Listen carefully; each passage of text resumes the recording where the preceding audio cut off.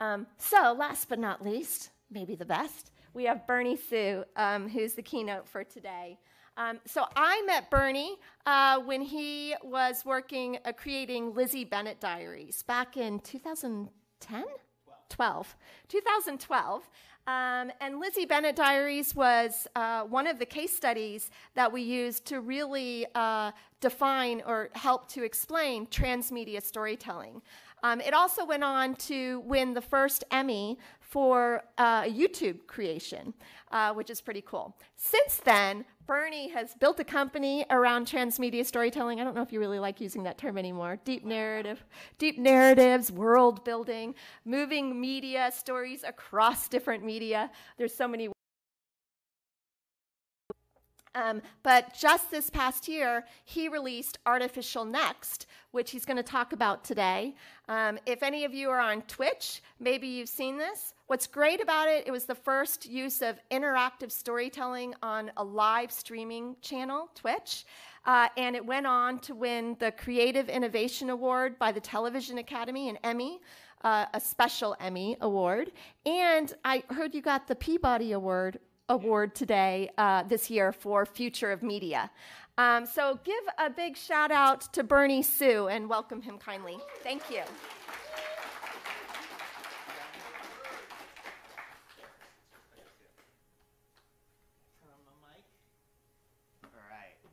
Mic on. All right. Hi, everybody. My name is Bernie Sue. I generally talk pretty quickly.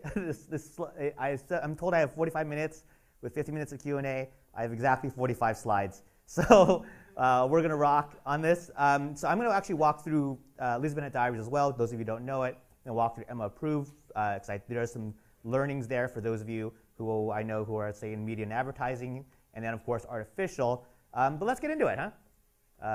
We're not. There we go. So you use transmedia. I use telling stories across multiple platforms. It's a little more kind of universal as a term. But I have a philosophy behind this, which is making the audience consequential. Because you can do the first without the second, but I like to do the second, especially now. So let's kind of walk through it. The collective story experience, the theory, the ethos of this. We're at a university, making the audience part of the story experience. Online audiences will expect participation. They want to join the movement of the story. Storytellers need to appeal to your generation, to let them voice their opinions, because we all like voicing opinions. Social media kind of allows us to do that. We're used to that now. So how do you incorporate it into storytelling, which is what I'm going to talk about. And in basic terms, do you want to just watch Luke Skywalker fight the Empire, or do you want to join the rebellion and help him? That's the ethos of the difference here, participation and consequentiality in my stories. So we're going to talk about Lizzie Bennet Diaries first.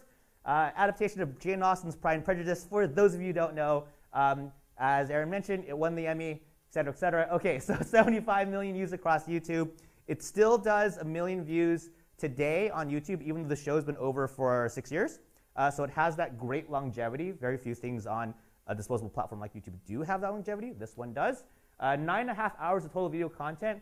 This is the longest version of Pride and Prejudice in history. It's longer than the BBC miniseries. It's longer than the second BBC miniseries. And so at 9.5 hours, it is the longest version. We do 160 videos across 5 YouTube channels to build the world. We use social media profiles. This was very innovative at its time, where the characters, all 13 actors you see there, they play characters. All 13 characters were on at least Twitter. Some were on Tumblr, some were on Facebook, and you could interact with the characters on those platforms, and I'm going to demonstrate that in a few. We had a novelization published by Simon & Schuster, Secret Diary of Lizzie Bennet. This was the first book based on a web series based on a book. Kind of cool there.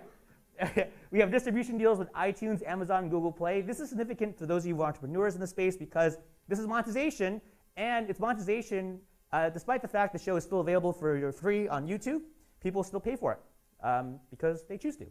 And those of you wanting for audience, 90% females. Oh yeah, the screen's up here too. 70% women under 25. Those of you who know Jane Austen, that should not surprise you, but just in case you want to know. All right, so let's talk about the user experience. When you're talking about creating content online with technology, you have to bring up user experience. You don't need to think about this if you're doing a movie or television show, because you know what the user experience is. They're going to watch a TV show. They're going to sit in a chair and watch a movie.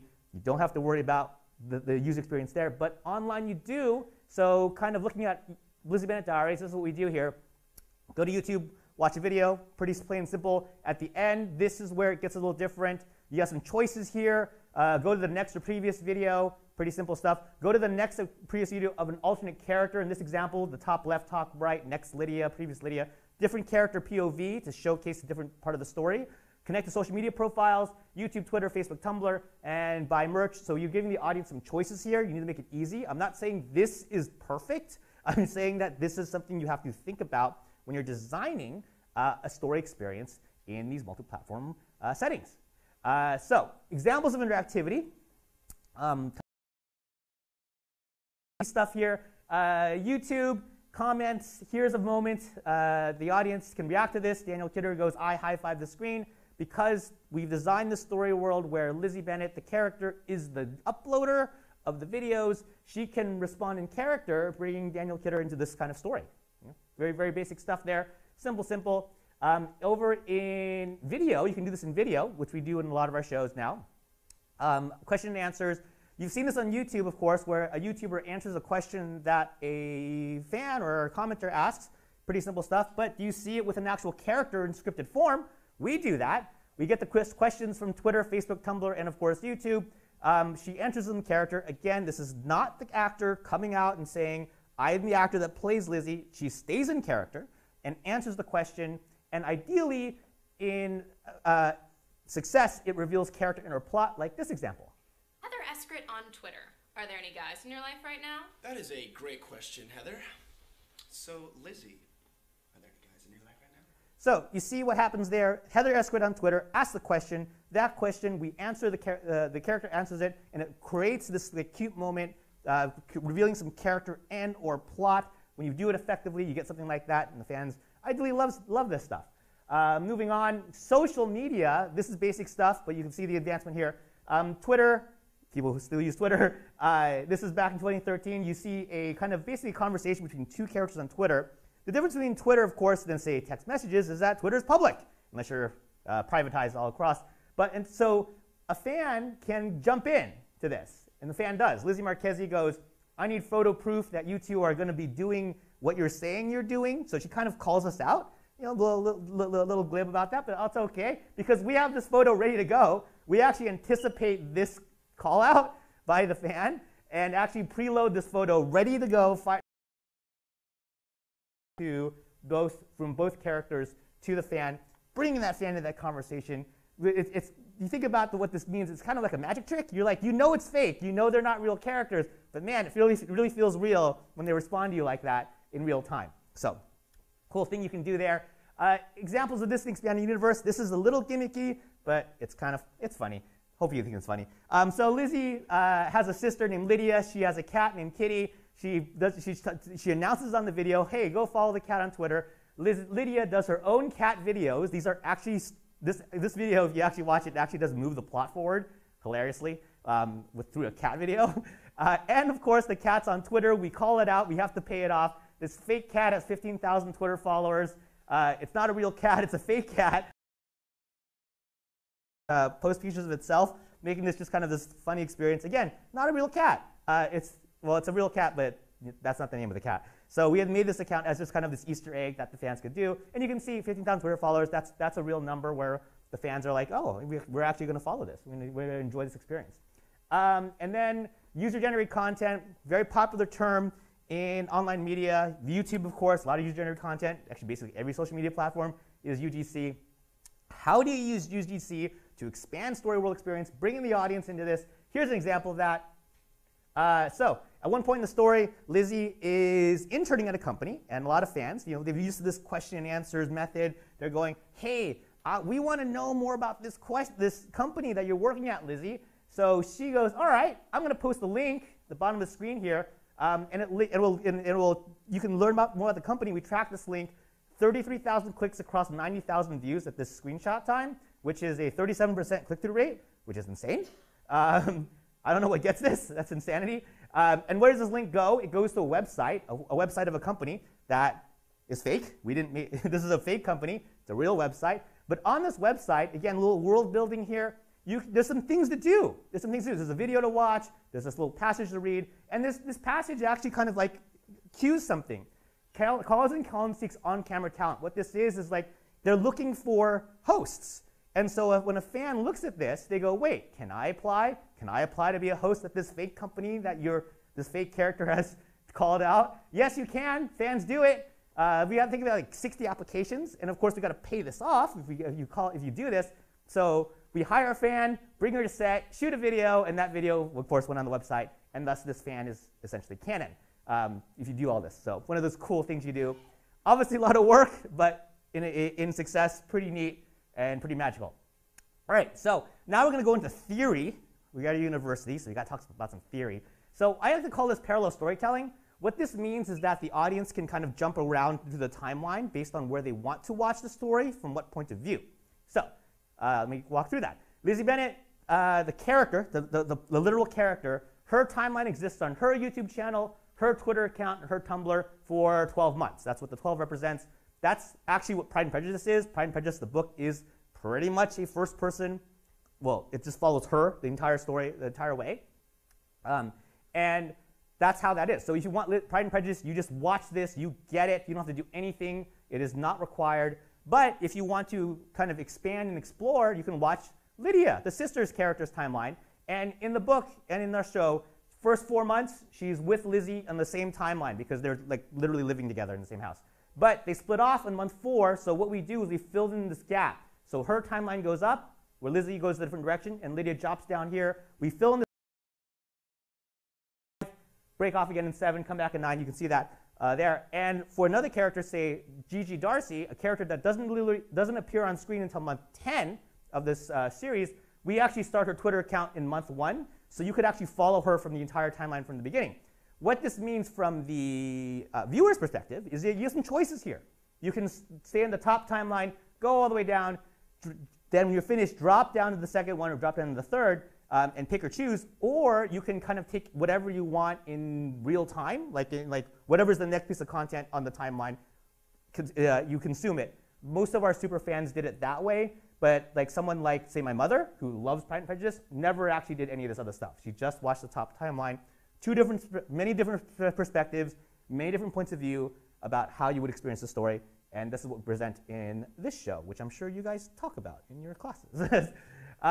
So, revenue streams. Those of you who are looking at the entrepreneur side of this thing, you may go like, well, that's a lot of work. Does it make more money? How does Lizzie Bennett Diaries make money? So this is how we did it. Advertising, YouTube AdSense, very simple. You show a video on YouTube, it shows an ad. You get a cut of that percentage. Merchandising, very simple things here. We got things like posters and teacups, and they do pretty well for us. Marketing integration, this is when we incorporate products in the show. I'm going to skip over this because we do it way better in the next show. iTunes, Google Play, Amazon, as I mentioned before, VOD, and novelization, now a sequel and published in Brazil and Germany. Not going to try reading that. And number 6, DVDs. Does a DVD sell for a show that's available free online? I didn't think so. I admit I was wrong. And so what we did is we did a Kickstarter to pre-sell this DVD. It's a 9.5-hour box set, as I mentioned. That's not 1 disc. That's like 8 discs. And so that's not a cheap DVD. So we need to raise like $50,000, $60,000 to make this just break even for the fans. So we wanted to pre-sell 1,000 DVDs. We were wrong about this. We pre-sold 5,000 DVDs, 6,000 DVDs, and ultimately set at a time Kickstarter record $462,000 for essentially DVDs, 5,800 advanced sets, 7,000 DVDs sets sold to date, 7,000 times 60, do the math. Pretty simple stuff, making this just a crazy amount of things for, again, a show that's available for free online. This is the result of, you go like, oh, can you just do this? No, you have to build the work and the fandom and the audience in order to incorporate this level of fever pitch to be able to do all this. But that's what you can do there, and that's that. For me, the money's great, but I'm more about the legacy of the show. This is what I'm most proud of. Inspired many fans to read Pride and Prejudice, many for the very first time.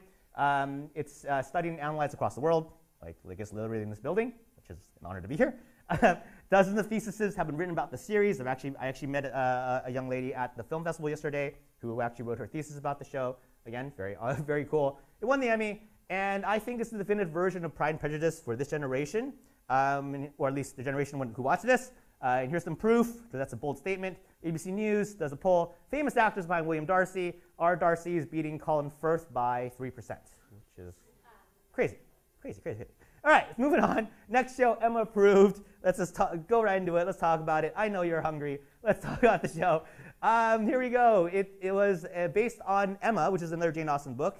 Pride and Prejudice, successful for us. Why not go on, do Emma, which is another popular book from the author. 40 million views across YouTube. Less episodes. I'll tell you why in a second. Still the longest version of Emma. Still do the social media profiles things, but we advance on this, which I'm going to skip to, which we do this thing called the 5-media interactive series. So this is the biggest innovation. I'm going to walk through what that is, what exactly that looks like, pretty nutsy stuff. And 93% female audience, so we're actually more female now on this show as we go on. So the 5-media series, what does that mean?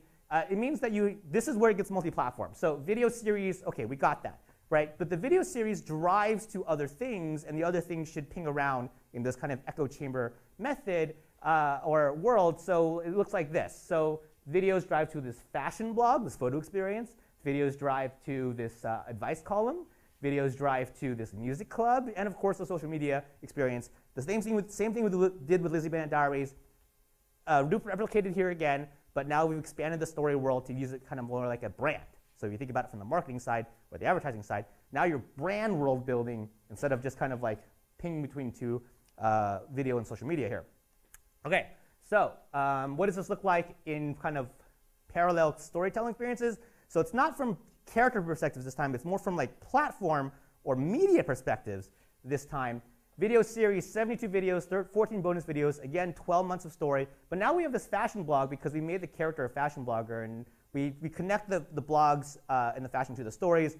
Those of you may not care about fashion blogs, and that's okay. You don't have to. But if you do care, you like to know more about what she's wearing and so forth, we give that to you.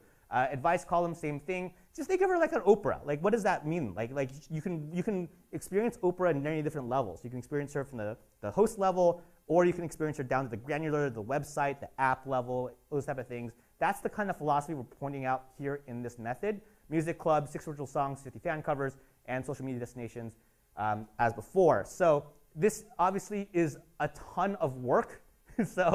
But it is something that you can strive for in your franchise and multi-platform story designing to create an experience. By the way, all 5 of these monetize for us, and I'm going to explain to you how we do that. How it looks over 2 weeks. Again, parallel, 2 episodes a week, so 57 through 60 in this case. Notice what the main character Emma is wearing. Notice the fashion blog, that companion piece, and you get things like you don't get her shoes in the main show. You get her shoes here, and that's interesting to some people and totally irrelevant to others, and that's okay. And then, of course, the advice column. We actually do some really good world building here where we thematically connect all the subject matter of these advice columns to the thematic subject matter of the conflict of the episode. This is really hard, but we did it. Something I really wanted us to do effectively because I felt it would synergize in a really nice way. And then, so have the fashion blogs interactive. Pretty simple stuff. Bam, you see the look. You go to the fashion blog, and you see, again, head to toe, but you also see all this text content here. And this isn't sales content. This is like in-character story world stuff where we said the character of Emma as if she wrote the entire blog in her voice. And like any fashion blogger that you see today, she links to everything, as you're supposed to, because if they're curious, you can click on stuff, and then if the fan wants it, they can buy it, etc. So interactive music club, how does the music club work? So this is how it goes. Harriet, the character, writes a song. We theorized that this would ping around as a loop in interactivity. We give the sheet music away for free. We design this, we just like we compile it, we give away for free. We want the fans to do something to it, and the fans do. They'll write a cover for it, as you see there, a list of covers, and how you make the circle is that you have to have Harriet promote the fan when they do it, which is a pretty natural thing here. But this is a fictional character doing it, so this is all kind of artificial story world building that's happening here. And here's an example of this. Again, the original song. On this journey, on this quest, we'll help each other be our best. And here's the cover. On this journey, on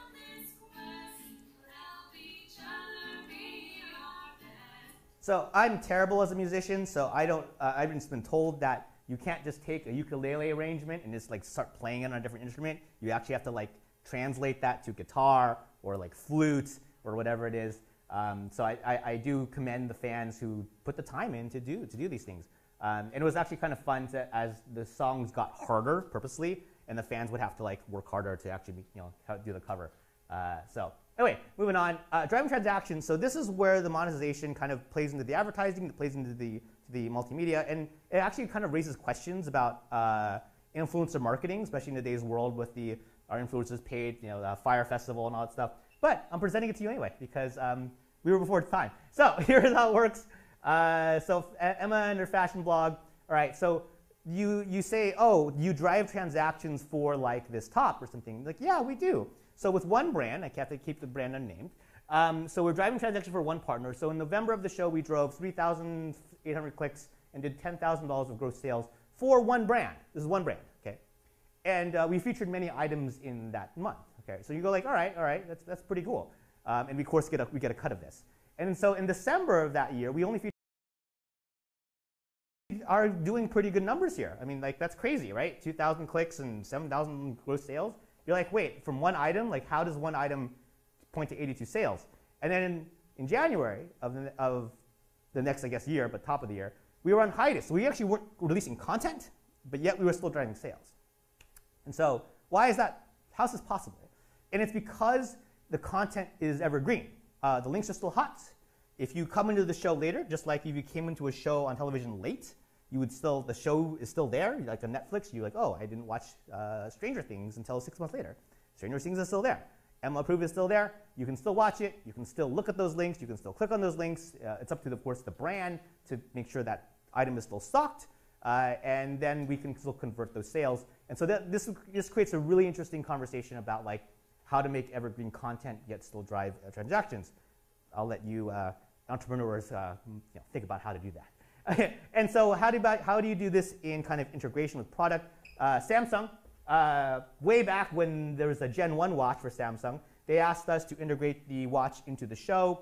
They paid us for this, of course, and they wanted a video and social integration. We said we could do better than that, and we wanted to show off what we could do. So instead of just video and social, we integrated in everything. So in this example, two characters, he takes a photo from the watch. Kind of silly to have a watch have the camera, but this one did. So we showed off where that photo goes. So if you see, this photo he takes doesn't exist in the show. It only exists on Instagram because that's where it would go. It doesn't make sense for the photo to appear in the show. It's not necessary to the plot, the main plot. It's an Easter egg for the fans to see, and of course we tag it. In video, this watch can also do video. Again, in hindsight, kind of silly. But we did it, and we featured it. Records a video with the watch, beams the video to her phone. Video appears on Instagram Video. Again, the only place in the story world where you can see this video is there. It is not in the main show. Before the watch was a tech device, it was a fashion and gift accessory. So a holiday gift guide for the blog. The irony of this gift guide is that the only product that is actually authentic to the character is the watch and the phone. Everything else was completely made up because the character is fiction. So we had to kind of like fake the rest of this stuff to make this gift guide. And of course, the fashion accessory, what a watch was before it became a tech device, works in the blog perfectly well, and it just seeds right into the tags, no problem, as if it was anything else. So this makes Emma Approved's Galaxy Gear integration a 5-media integration. It was part of the video series, the fashion blog, the advice column, the social media campaign, and the music club, making it one of the, I'm positive this was the first 5-media integration. I'm not sure if it's been replicated since, but really proud of this as an entrepreneur and marketer that we managed to pull this one off, and hopefully inspires you. All right, moving on to the actual, the most current show, Artificial, on Twitch, the first original sci-fi series for Twitch. We just wrapped this show a few months ago, as Aaron kind of alluded to. It won the Peabody Futures of Media Award and the Primetime Emmy this year. Not many shows pull this off. I'm very confident that this is the first digital series to pull off this double win in the same calendar year. Let's talk about it. So Artificial, those of you who know what Twitch is live. So Artificial, we do the show live. It's a sci-fi series that's done live. And it's about Sophie, an artificial intelligence being, and her goal is to become human, which is very common in artificial intelligence stories. But the difference for us is because it's on Twitch, she wants the your audience's help, your help to become human. So now automatically the concept of the show makes it participatory from the get-go, and now we can do all the crazy bells and whistles to it. Okay. How much content we do? 24 weekly live stream episodes. 1 hour-ish each, live and audience interactive. So we do the show live, and the audience is interactive. It's not just live. The audience is consequential to the story. Approximately 40-60 minutes each. Why the fluctuation? Because we don't know how much interactivity is in each episode, so we have that fluctuation of time. Sometimes it's little, sometimes it's a lot, and sometimes that balloons the runtime past the hour, depending on how much the audience is giving us, and so forth. This is not a choose-your-own adventure narrative. Every person I talk to in Hollywood immediately puts this out. Is it like Bandersnatch on Netflix? Is it like Goosebumps, those books where you choose your own? No, it's not, because you're all watching the same thing. You don't get to choose something that the person next to you gets to choose something else. You all see the same thing, and so you're all in one story together, just like you're all watching this one keynote. You're all experiencing D3 together. You don't get to have completely wildly different experiences where I like fall off the stage and hear it in one version and I don't in the other. I either fall off the stage or I don't. That's it. And I'm going to fall. Anyway, so the audience works as a collective group, so they work together to help her become human, or they can hurt her. There are certainly examples of that in our show where the audience was not positive for her, and they help her in her journey, as I said before. So let's talk about philosophy again. Theory, all that good stuff. We're at a school. You love it, or you don't. Who knows? Interactivity is not required. So I've talked a lot about interactivity in this talk, and you may go like, man, this guy must just like, he must be all about interactivity. I'm actually not. I don't think it should be required. Now, because we're not a video game. Video games are required, and that's fine. I think that's what differentiates a video game from what we do here, because video games are story too, so they can have story, and they're interactive, but the interactivity is required. Like if you put the controller down in your game, the story's not going anywhere, because the character or the thing you're controlling nothing's happening. So the interactivity is required in the game. The interactivity is not required in our shows. All three of the shows I gave an example. You could be someone like my mother who doesn't do social media. Just watch the show, give me the good experience. That's the way I work. And you don't want to punish the viewer who doesn't interact. So you want to watch a good sci-fi show, you watch the show. You don't have to do it live. You can just watch it and replay. You're fine. Lean back, watch a great sci-fi series. So then why be interactive? Well, you want to reward the interactivity. So you want to kind of like, if the audience does want to lean in, if some people do want to play, they do want to help, you want to reward that with engagement with characters, as we did with Lizzie Bennet Diaries, you saw. You can influence a story, which I'm going to demonstrate here. Far more influential impact in this show than the previous two shows, and the audience is consequential. This is my current like soapboxy thesis statement that I think the power of audience is this, that what separates from video games, again, video games are individual. Consequentiality, the audience impacts something together, and we're going to walk through that in this show. So first thing, live audience questions. Very similar to Lizzie Bennet Diaries, so not too crazy here.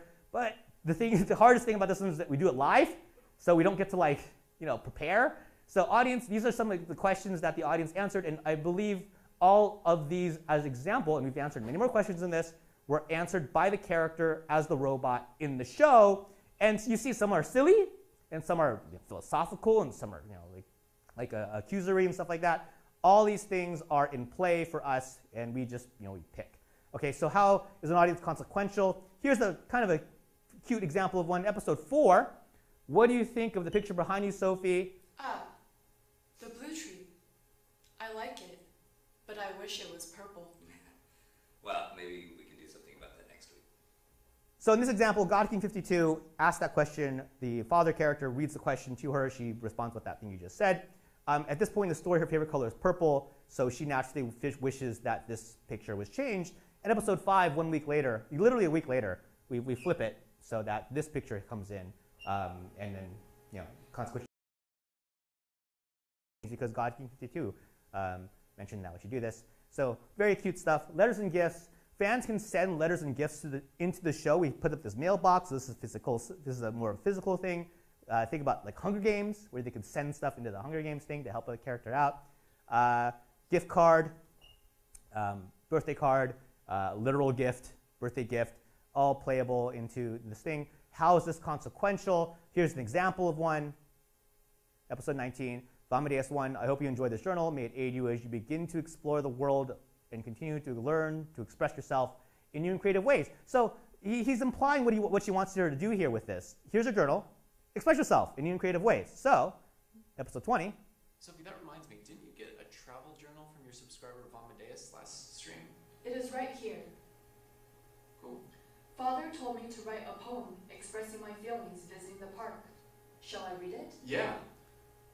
So you see that Amadeus' poem does this, or her travel journal inspires Sophie, the AI, to write a poem.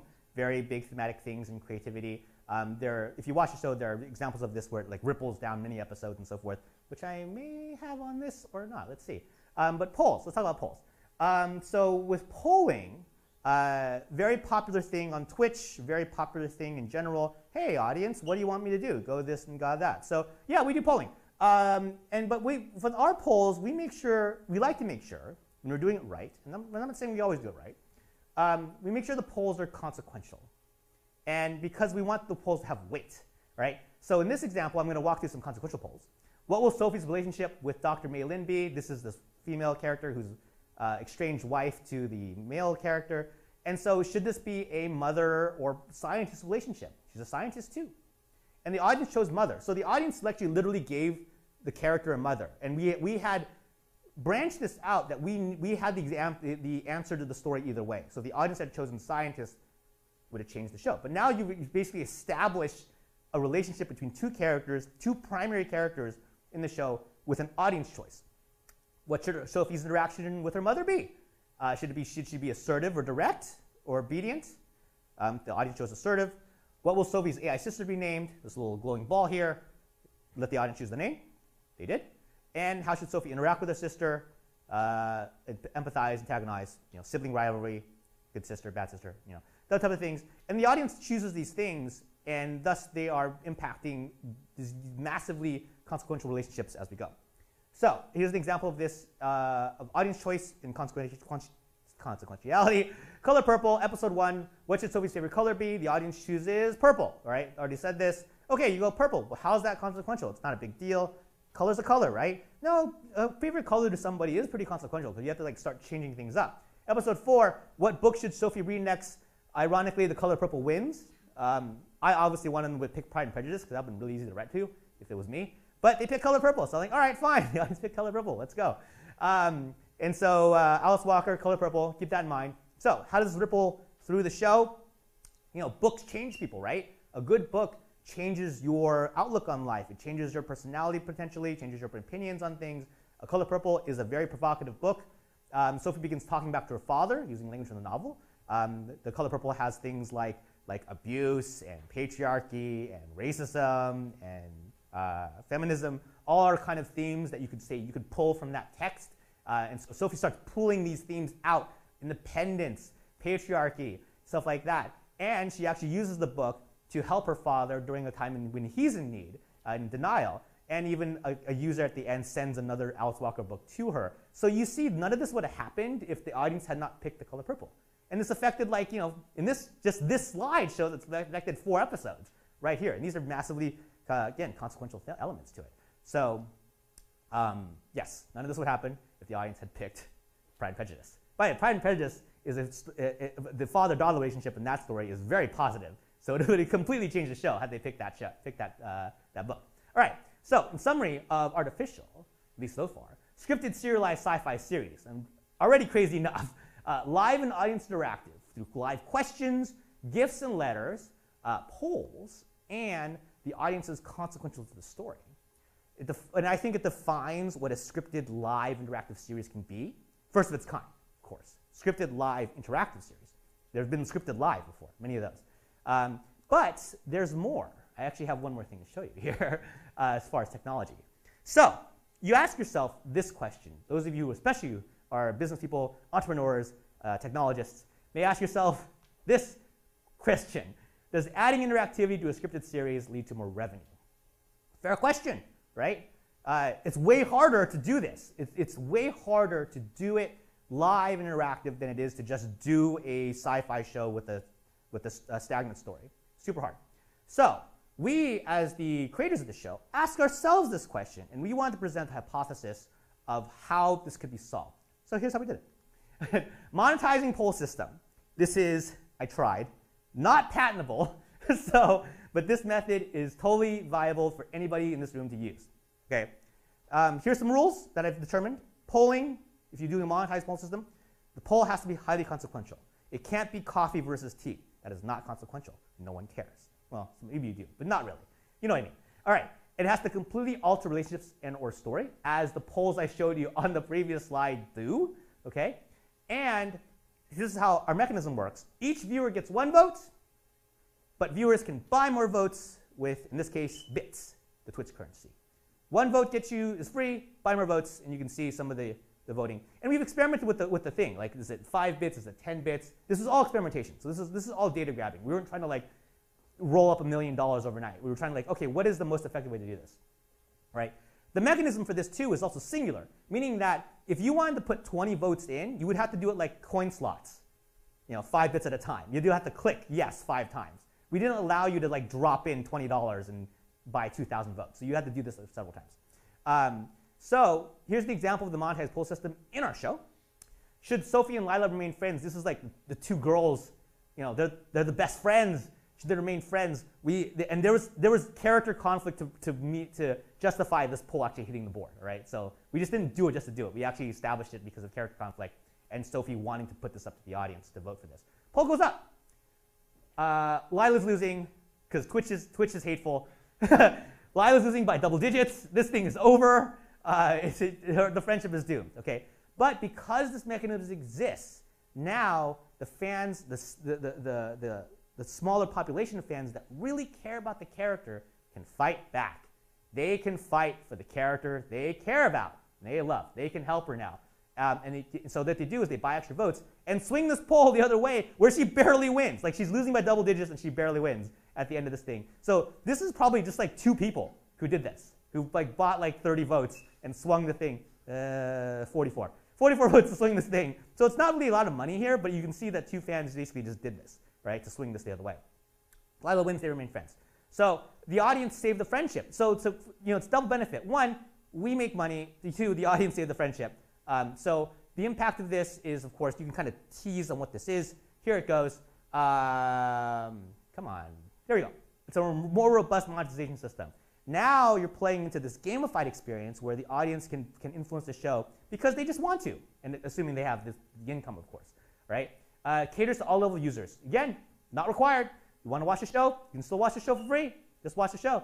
But if you want to be involved, you can do more things. And those of you who know mobile gaming, they love to say, don't cap your revenue, don't cap your whales. This is a way to kind of not do that. Sure, there's a cap, right? There's this kind of leaning toward that not capping the revenue for the whales.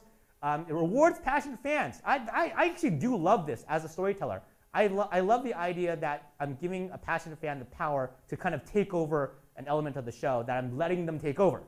I am letting them take over. It's not taking over everything, but I am letting them take over, and I think it's really cool because it gives them power. And that thus gives them consequence and agency in my stories. And it suppresses the trolls, because the trolls aren't going to do this. The trolls aren't going to blow their money to try to swing a poll, unless they're really trolly, I guess. But the passionate fans are going to theoretically out-suppress the trolls in this most of the time. So it kind of allows that thing to happen where the most chaotic answer doesn't always win, which is what happens, what will happen on Twitch. If you give them the bad answer versus the good answer, the bad answer will always win. And it creates a unique, scalable method of interactive storytelling. I really like this method. I want to do it again as soon as possible with other storytelling techniques, but you can't do it with every show. So yeah, and so in this case, like say for this example, this fan actually admitted that he bankrolled one character to win a poll, which I think is hilarious, because it's not even close. like he really made sure that guy won. So what's the potential of a live audience interaction? How do you apply this to kind of current media today? Because it's so innovative, it's so far, artificial is so far ahead in that, in a good and bad way. I'm not saying it's all good. I'm saying it's so far ahead that it may be too far ahead. I think it revolutionizes 2 formats, which is the multi-cam sitcom and the daily soap opera. And why I say that, for different reasons. Multicam sitcoms, if you've ever seen a multicam sitcom, it's like one stage and all the cameras are live and there's a live audience, and they just don't broadcast it live usually, and they don't build interactivity. So you only need to recalibrate like maybe 15% and pipe it through like a YouTube Live or a Twitch Live, and then suddenly you can do the exact same thing but build the audience into the show, which I think is pretty. So we decided to put a mechanism in where we had a doorbell that we would ring if we caught it, and then you would go like, oh, someone's in the live stream, go to commercial, and then we could reset it, right? It never happened, but we had the contingency just so we had it. So that was the thing. The hilarious never happened, and I feel like we were tempting like fate with this, was that we had no contingency if the actor that plays the robot sneezed or hiccuped or coughed. We had no contingency for that. We had no explanation of why. Why didn't we think about this? Like, why didn't we like thematically like why would we?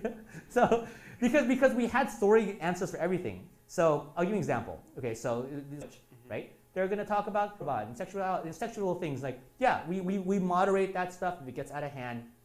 You're blocked. Get out of here. We don't want you in the chat. It's our chat, not your chat. Get out. All right. But we actually wrote in an answer to a scientific question. Okay, because in AI humanoid the industry, sex robots is a real thing. Okay, that's right. Whether you like it or not, that's happening. So for us, Thank you. Oh, you're welcome. Oh, we're still going. It's 1:40. Okay, cool. Stop time. We've got just two more questions. 2 more questions. So just in regards to like the whole like branching paths thing that you showed us with artificial, did you have like when you would have 4 Forever. Okay. And yes, exactly. You would be very upset about it, as you should be, and thus I should have consequences for it. If I were to physically assault you, I would be arrested, right? Things like that. I'm just stating the actual moments of like why if it. I've rationalized why I'm not going to do that, so it's not going to happen. Okay, but see, the laughter here is like that's you empathizing with the impact of it, versus it being, oh, I just want throw the pie. It's like, yeah, of course we want to see them throw the pie in the face, right? For this, I'm just in my kind of overall theory and soapbox like point of view. You want them to matter. You want to feel like, as an audience member, that you're impacting the story. You're helping Luke or hurting Luke because you don't like him. I don't know. Or you're helping Harry Potter or hurting him because you don't like him. I don't know. But like that's what you want to feel like. And today you don't Potter World, I suppose, which you don't really get to do that. But that's the next level of what we can do as storytellers, whether it be in mobile, like massive online world gaming, or in storytelling, or in movies, or in television shows, or whatever. So that's where my work is right now. Last question. Yeah. Oh. Go. Just go. Ask. Sorry. Okay. I just had a quick question. So in the first 2 web series, that you talked about how you integrated almost like product placement. Mm-hmm. I was curious how you would, if you were doing that through artificial, through live, that would be both natural and not forced. You know what I'm saying? Like we could. We just didn't do it because we didn't have the partners for it. We didn't have the partners on Twitch. We totally could have done it. It's totally doable, and we would have happily done it had the right partner come. But that's something where I go, as a storyteller, I actually enjoy brand integrations. I'm not saying I like watching them. I'm saying I like the challenge of integrating a brand into a story and making the story still feel authentic. Right. Where it doesn't feel gross. Sometimes like it's just very Most times they don't. And that's not necessarily the creator's fault. Sometimes the logo, like put it up to the camera and like, really, this is what you want to do? Like I'm fine with the logos, like a lot, but this isn't natural. Why don't you use a natural way where I just like, I'm wearing a Twitch shirt, like something like that. That's more natural. So again, just what's best for the user is what's best for the brand. All right, now real last question, way over here. Oh, all right, I'm gonna get it. Nice. Okay. Last question. You had touched upon, you guys had thought about the sex doll question as an example. And so I'm sure you guys are brainstorming all the questions you can think of, all the types of personalities that are on these storylines. But have you ever come across a question that was asked that you guys didn't have an answer to, and how do you prepare yourself for that when you're dealing with these live shows? Sure. One rule is that we don't answer all the questions because there are way too many questions. Okay, so that's one. Second rule we do, this is for all our shows, by the way. If a question blows the story open, you can't answer it. It's kind of like, let's use Star Wars for example. First, Star Wars Episode 4, Luke Skywalker at Tatooine, and it's interactive, and you can go, hey Luke, guess who your father is? Blow the story, destroy it, like right there. So you can't do that. You can't let the audience blow your story. So that's another thing. And so for us, it doesn't mean that those questions are immediately thrown out. A lot of them are, but sometimes what we love to do is see questions that we aren't expecting at all. Like we don't anticipate that question. They ask something that's out of the blue, and we go, oh, let's try to incorporate this in. And we'll take some time, quick or not, incorporate the question in, and that's what makes it great. But if you ever watch Twitch, if you ever watched our shows on Twitch with the replays, that chat is flying. Like there's no, like if we were just answering questions, the show would just be answering questions. There would be no plot. It would just be the robot answering questions the whole time, which would be a gimmick for a while, but it wouldn't stick and create this relationship with the characters. But that's my recommendation. Blows the story, don't answer the question. Move on to the next one. All right, I think that's it.